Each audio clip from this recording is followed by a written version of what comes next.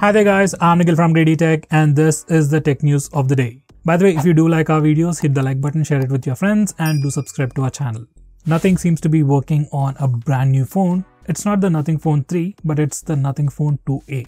Now this is going to be a downgraded version of the Nothing Phone 2, probably much cheaper, but according to the leaks, it's going to have a dual camera setup on the back, just like the Nothing Phone 2, and it's going to have those glyphs, transparent back, and it also has a 6.7-inch AMOLED display.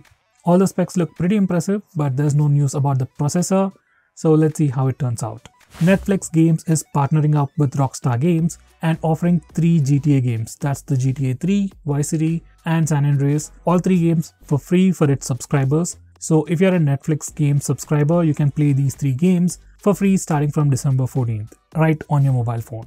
Whether it's Android or iOS, you can play these games without any issues. If you're using Evernote on the free plan basis, this is something you need to know. So Evernote has changed its policies and now it's restricting its free users for just 1 notebook and 50 chapters. So if you're using Evernote on a free plan basis, then I would recommend you to back up your data or transfer it elsewhere. By the way, this policy will start affecting from December 4th.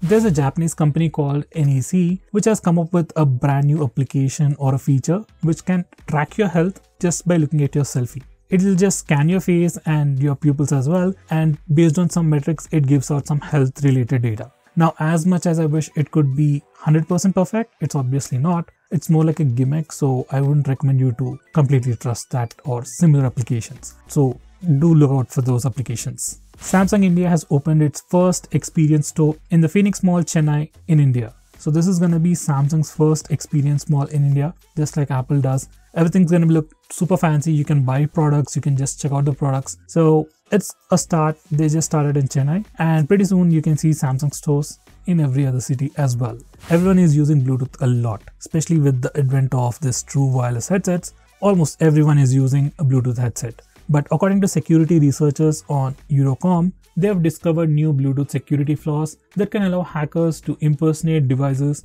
and perform man-in-the-middle attacks. According to the reports, all devices with Bluetooth version 4.2, which were released in late 2014 to up to now, literally basically all the latest Bluetooth devices are susceptible for their attacks. So there isn't any easy solution for this. Like even if you are just turning it on to connect to a pair of Bluetooth, you can be attacked by a hacker.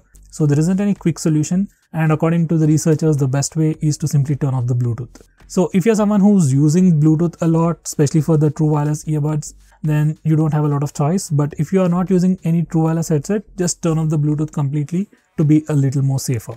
So guys, that's all the news I have for today. See you tomorrow.